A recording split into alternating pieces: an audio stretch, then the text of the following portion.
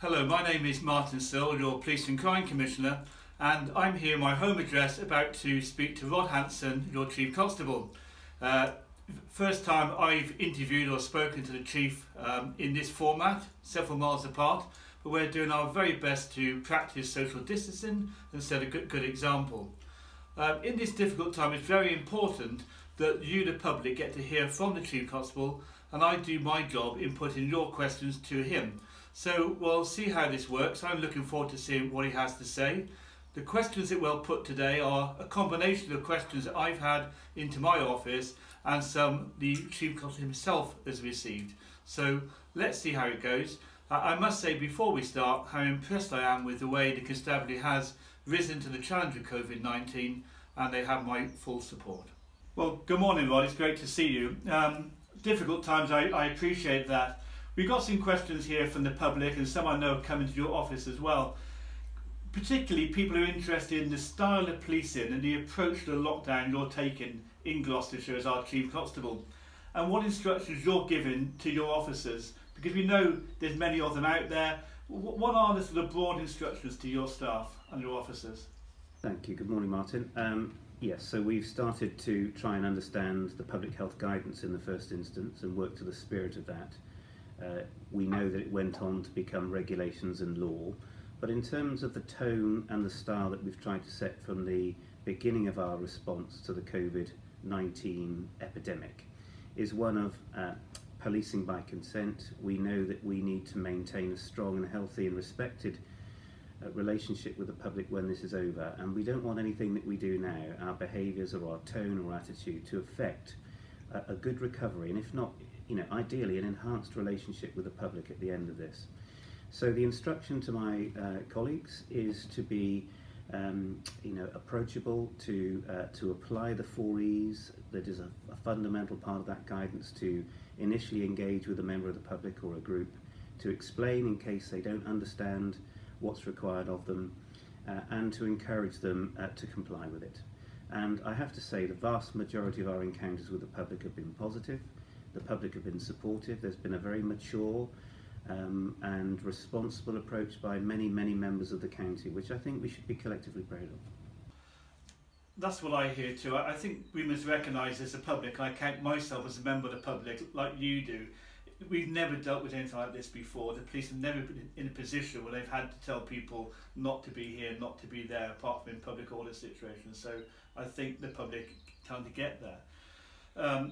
I think you'll be aware that some people perhaps aren't complying as they should do. What's the message to those people who you feel aren't complying? And have you seen many instances of that in the county? So it's a bit of a broad spectrum, really. As I've said, the majority of people are very compliant, and they are very healthy engagements where there's lots of thanks between the officers and the public, and it's a very positive position. As time has passed, that guidance has moved towards regulations, and the regulations have then turned into aspects of the law. And our approach has been, since that adaptation, is to enforce the law where we need to, but police the guidance. And I've talked about how we're trying to police the guidance with that balance between common sense and legitimacy, with occasional enforcement if we have to. And there's no doubt that there is, there have been examples of people who have flouted the law and the regulations, and there have also been significant breaches. And so what we've seen now is a collection of tactics and methodologies. So most of it is just encouragement. There are a category of people who have been fined, and we saw that over this weekend when the fines aspect of the legislation came into being, and we quickly scrambled to make sure that we had our fine system in place so that we could in effect report people for summons. It doesn't criminalise them, but it gives the officer an additional discretion to be able to use fines for people that have disregarded it repeatedly, or they get a real sense they're not going to comply with their reasonable instruction. So an example of that, Martin, would be over the weekend. You'll know that we were out in force on the motorways and the arterial routes coming in and out of the county. That was a genuine attempt to try to prevent unnecessary movement. We stopped over 200 vehicles last weekend, and the majority were very responsive. The drivers. There were a few that the officers felt that they were in no way justifying their journey. 300-mile trip to go and buy a car in Bristol from Manchester isn't a necessary journey. The officer felt that those individuals in the car, 3 men, weren't going to turn around at the next junction and go back from where they came, and so they were issued with a fine.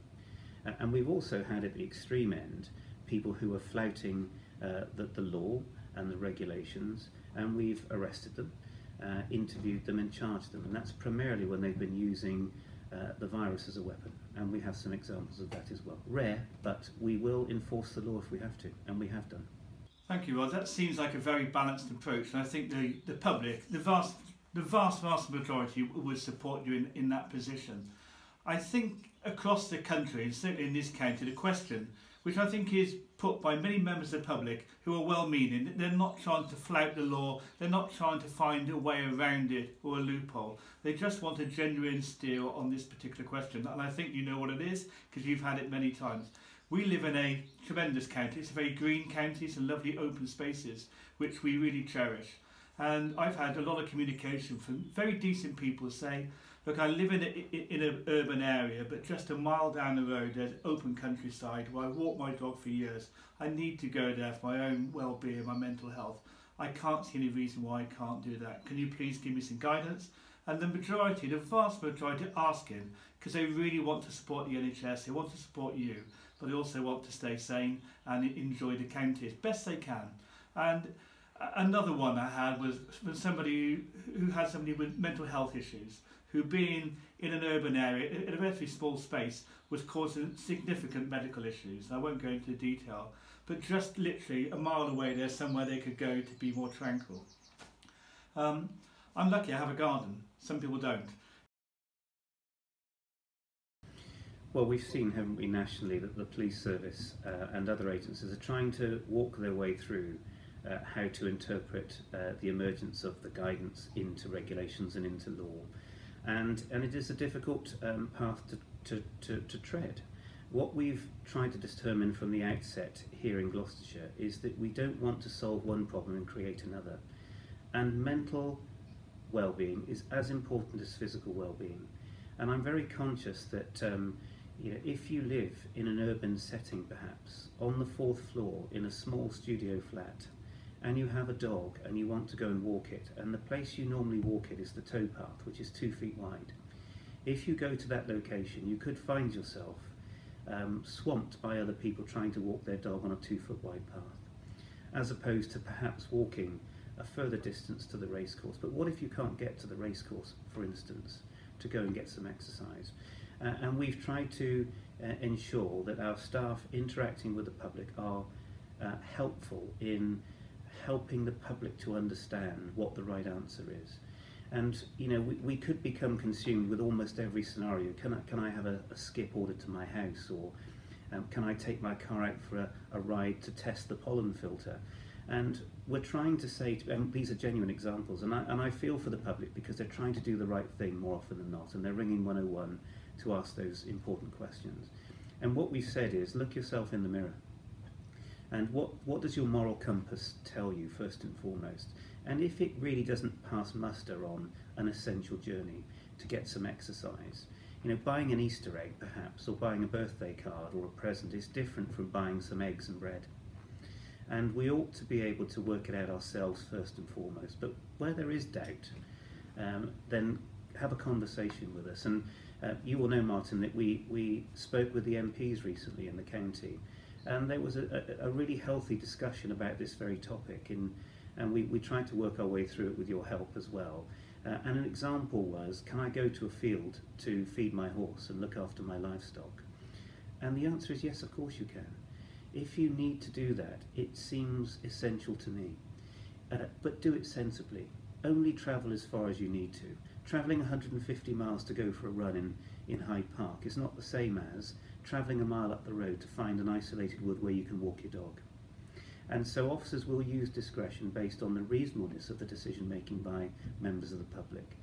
If you need to feed your livestock, of course go and feed them, but don't take 4 people that you don't need to take. And it's that sort of set of examples that we've tried to use to guide the public to the best of our ability. It may not be perfect, but it feels like the right answer, in line with our style and tone that we've maintained a consistent approach on. We're seeing the NHS really stepping up now in delivering amazing services in very difficult situations. As the Chief Constable, we talked about this some time ago. How have you prepared the force for this pandemic? How is it going?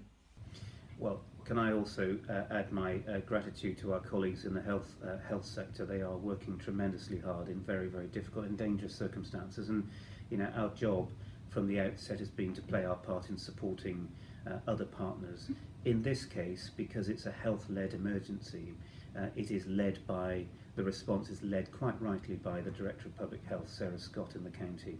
And we know Sarah, we've trained with her, we work with her through something called the Local Resilience Forum, which prepares for a crisis. Now, once the crisis occurs, the right lead is identified. Here it's the Public Health England Director.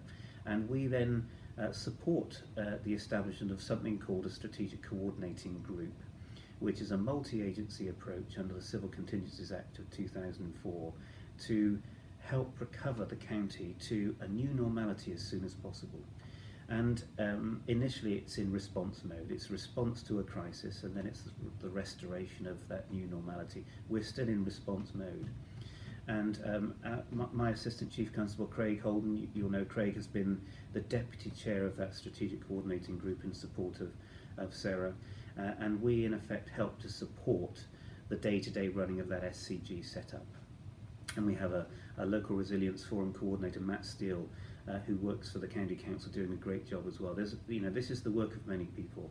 So in answer to your question, point one, when this happened, we need to be supporting our partners, the right partners, who are setting up and getting into gear to respond to a national emergency, an international emergency. Secondly, and concurrently, we turned our attention to making sure that we could continue to function. If we can't answer 999 calls, 101, deal with crime, business as usual to the best of our ability, and all the things that are expected of us in our role as a police service, then we failed. So we became very early adopters of the guidance, and we put in place very, very early on organisational distancing, shielding of very vulnerable staff. Some of our staff have significant diseases, including cancer, and they were shielded at home. It doesn't surprise me at all that they were still asking for a laptop so they could be socially useful. Tremendous effort, by the way, from our staff as well. And we put cocooning into place.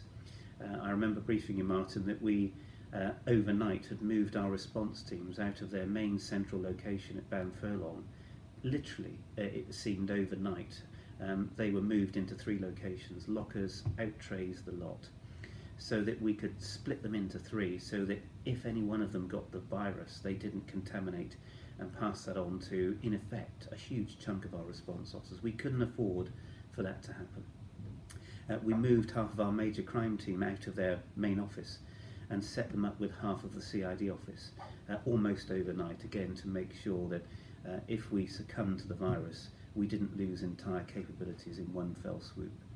And I think those early measures, along with establishing something called a COVID-19 response team, and that team, by the way, is given additional protection, they have additional skills and training, and they would go to members of the public or calls where we felt for sure, or even suspected actually, that there might be someone in that property who could be showing signs and symptoms of the virus. So that all helped to maintain a healthy workforce to the best of our ability. I'm really pleased to say that we've been improving the abstraction rate in a positive way for the last week or so. It peaked at one point about 10 days ago. We check it every 3 hours, Martin, and we know precisely how many people are off, how many are self-isolating, how many have symptoms, and how many people have to be off to be shielded for their own protection. And that is monitored through our Silver Command every 3 hours, as I say, and we have been able to sustain an adequate workforce to do not only our job in the county as a police service, but to support the public recovery of this significant incident. Thank you. I think that's reassuring, because even though you've accepted, we all do, this is a health emergency, not a police emergency, but the police must step up. And I'm aware, and I know we've discussed this, that some of your staff have been treated very badly by people, I believe, using COVID as a weapon, as a threat.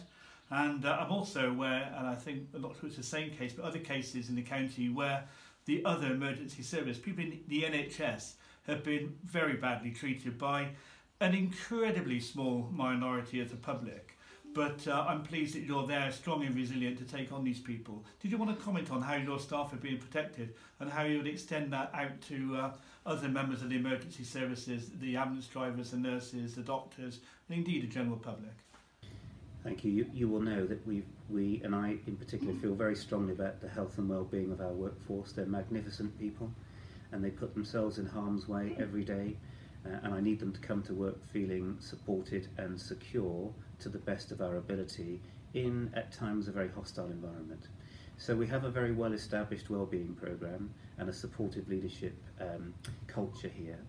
The COVID-19 pandemic has caused another challenge to us, and we have had instances where members of the public have been using as a weapon, coughing deliberately at public sector workers, sometimes members of the public, but that includes police officers and some of our police staff colleagues. It is utterly unacceptable.